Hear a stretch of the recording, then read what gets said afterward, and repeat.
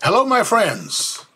This is Brother Des coming to you today from the prophetic Bible teaching. In the last teachings we had from the book of Daniel, chapter 12, we covered the second section of chapter 12. The post-incarnate Christ reveals the fulfillment of the prophecy, and that was Daniel 12, 5 through 7. Today we'll continue in the book of Daniel and in chapter 12, and we will look at chapter 12, 5 through 7. And this is all about the third section. The angelic being predicts hope for the Jewish remnant during the Great Tribulation. Daniel 12, 10 through 12.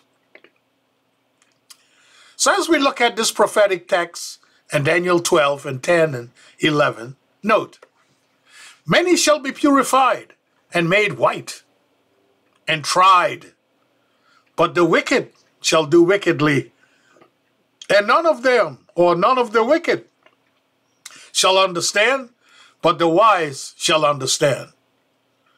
Verse 11 says, and from the time that the daily sacrifice shall be taken away, and the abomination that maketh desolate set up, there shall be 1,290 days. Verse 12, blessed is he that waiteth, and cometh to the 1,330 days. The above prophetic scriptures reveal events during the Great Tribulation that will be directly against the Jewish people. One, during the Great Tribulation, the Jewish people will come under much persecution by Satan. But God has his plan for them. According to verse 1, many shall be purified and made white. 2, it is clear that regardless of Satan's plan, along with his antichrist, the beast, and the false prophet, and the persecution of the Gentile nations, during this time, we see that in this section of Scripture, the wicked shall do wickedly, and none of the wicked shall understand, but the wise shall understand. And from that time, that the daily sacrifice shall be taken away, and the abomination that maketh desolate set up, there shall be 1,290 days. Daniel 12, 10, and 11. And 3, verse 12 reveals that this Jewish remnant will be the Jewish people who will be waiting on the coming of the blessing or the blessed Messiah, and also to receive their blessings. Let us now discuss each of these 3 areas as presented. 1, the first one is the purification of the Jewish remnant. That's chapter 12, verse 10a, the first part of verse a. Many shall be purified and made white. The teaching of the above passage of Scripture gives us some deep teaching. It is evident that in the time of the end, or in the Great Tribulation, many people will turn to God and be purified through the blood of Jesus Christ, and will be made white by the blood. For example, Isaiah the prophet stated in his prophecy, where God was calling for the Jews, of making them white. Note, come unto me, all you that labor and are heavy laden.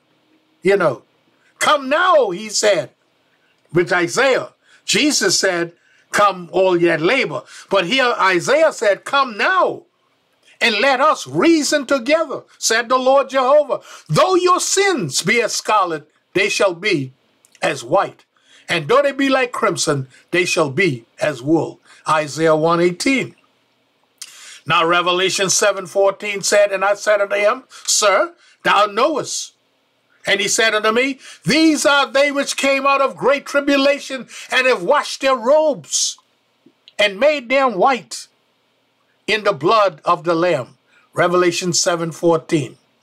Both passages of scriptures, they predict God's mercy during the time of the end. Chapter 7 of Revelation predicts how 144,000 Jewish male preachers, 12 from each of the tribes, 12 tribes of Israel, they will witness and perform the message of God, preaching for people to turn unto the righteousness of God, which is in Jesus Christ. Then we move to the second portion of this passage we're dealing with. Daniel 12:10b. We see the persecution of the Jewish people. Note, but the wicked shall do wickedly, and none of the wicked shall understand, but the wise shall understand.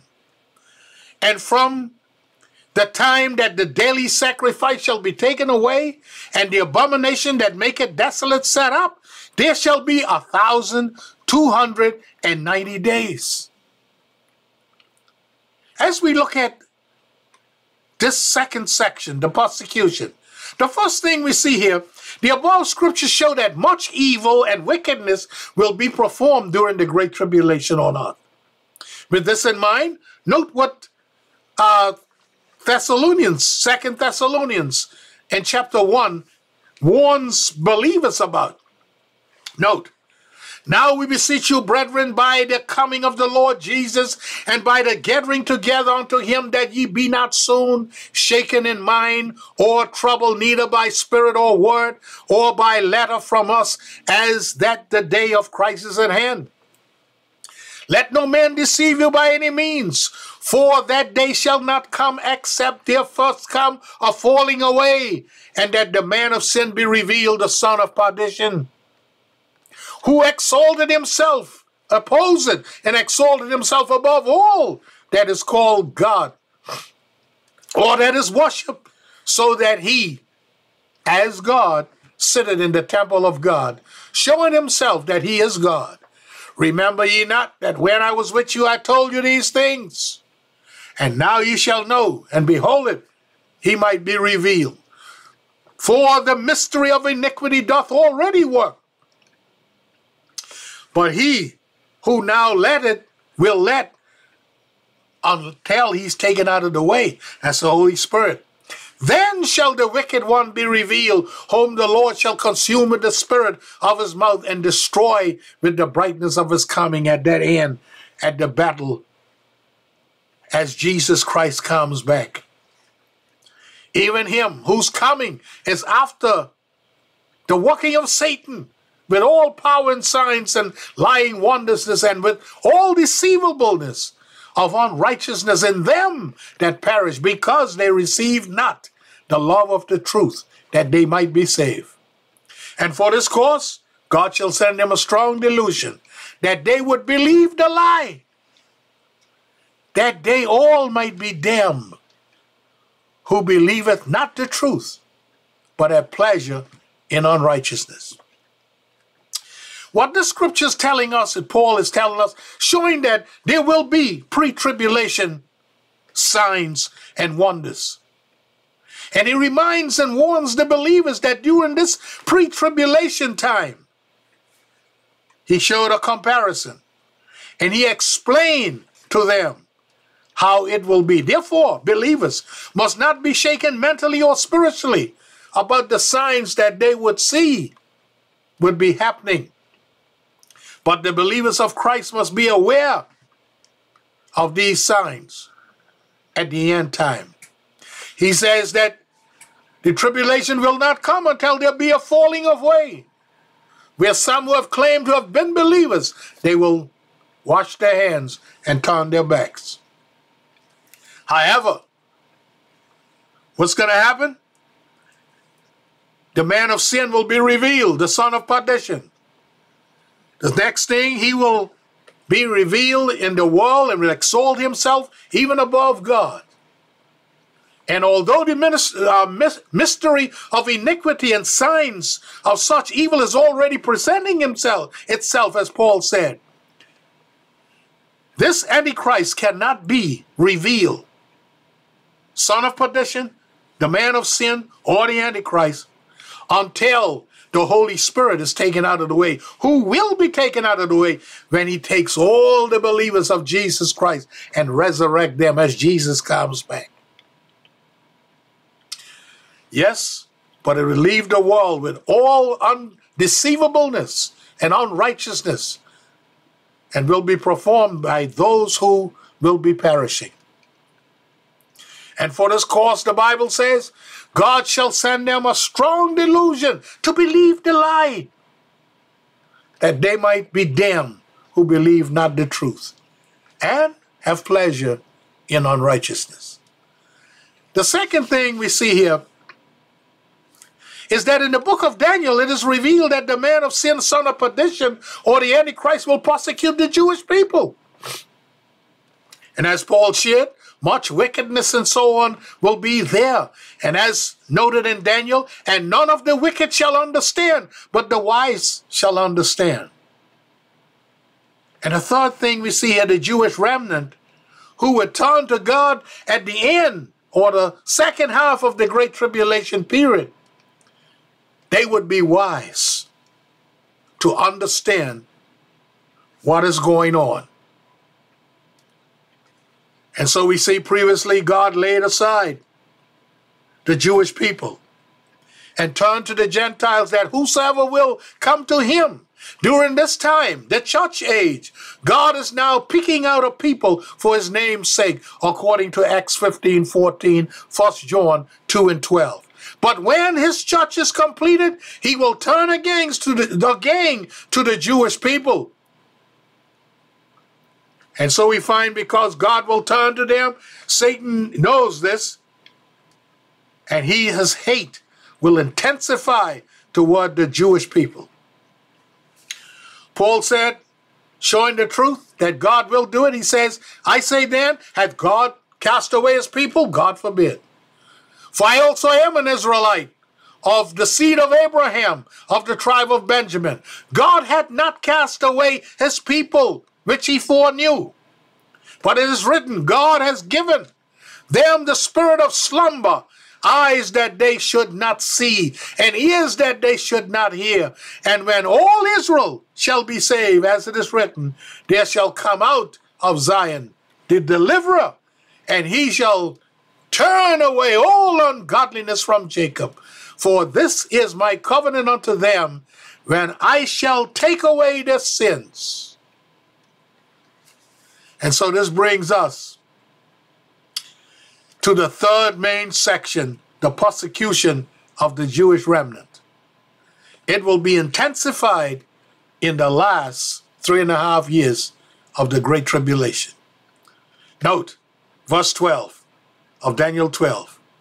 And from the time that the daily sacrifice shall be taken away, and the abomination that maketh desolate set up, there shall be 1,290 days. In this scripture, we see 3 areas. The little horn, the Antichrist, will stop Jewish worship. He will perform the abomination of desolation. And his intensified hate will occur 1,290 days, which is a period of 3.5 years. Let's look at it. First, he will prevent the Jewish people from worship, because he would be lifting up himself and presenting himself as God. And they will not worship him. Therefore, as the apostle John and Paul predict, he will persecute them. Note Revelation 12:13, and when the dragon saw that he was cast out of the earth, he persecuted the woman, or the Jewish nation, which brought forth the man-child, Jesus Christ. And the serpent cast out his mouth waters as a flood after the woman, that he may cause her to be carried away of the flood. Revelation 12:15. The second thing we see, this little horn, or Antichrist, will perform the abomination of desolation. And we find in Matthew 24, Jesus predicted, when ye therefore shall see the abomination of desolation spoken of by Daniel the prophet, stand in the holy place. Whosoever readeth, let him understand. But when he shall see the abomination of desolation spoken of by Daniel the prophet, according to Mark 13 and 14, then let them that be in Judah flee to the mountains. Mark 13, 14. What is this abomination of desolation? Throughout the Bible, abomination refers to wickedness against the Lord. Deuteronomy 25, 16, Proverbs 11, 20, 21, 27, 25, 16, and Revelation 21, 27. All refer to wickedness. Desolation is seen connected with reproach, waste, and curse, as noted in Jeremiah 49, 13, 2 Chronicles 30 and verse 7, Deuteronomy 17 and 4, and Leviticus 26, 31. But the book of Daniel 8, 13, 11, 31, 12, 11, which Jesus Christ made reference to, has a particular meaning for the Jewish people. And it says, then I heard one saint speaking to the other, saying, unto that certain saint that spake, how long shall the vision concerning the daily sacrifices and the transgression be desolate? To give both the sanctuary and the host to the trodden underfoot. As we look from these scriptures, we find that Matthew commentary spoke about this desolation with the Roman armies, referred to the Roman armies, and the rejection of Christ was an abomination. And the abomination spoken by Daniel and their sacrifice and offering would cease. So Matthew commentary, Matthew Henry commentary, Eliot commentary for the English readers,